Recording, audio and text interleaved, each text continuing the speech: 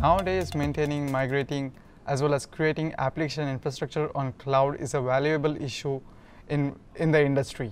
You need to worry about many of the details, such as creating the networking infrastructure, creating the virtual cloud network, creating subnets, creating security list for your instances.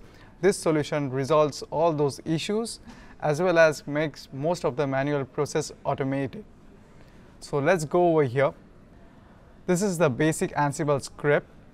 In the first step, you will be deploying the infrastructure.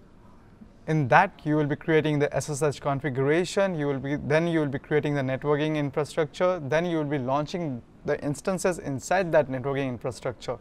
After that, successfully the instance has been created, you will be creating the DNS records or DNS configuration details. After that, you will be creating a dynamic inventory in next step.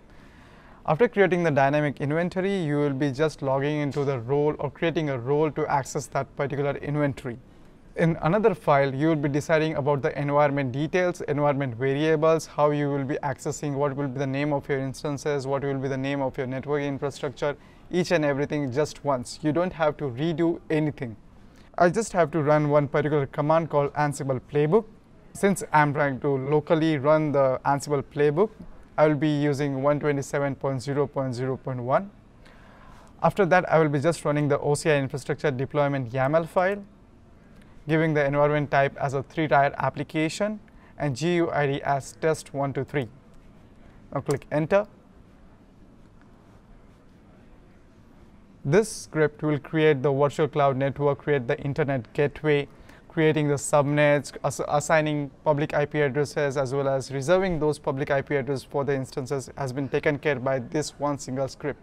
You don't have to go over there and manually configure the networking details on your own.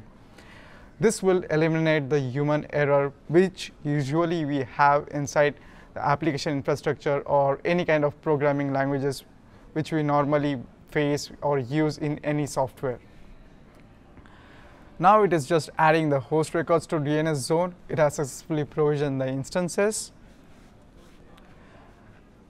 Now it is creating the dynamic inventory for us, creating the role for the inventory,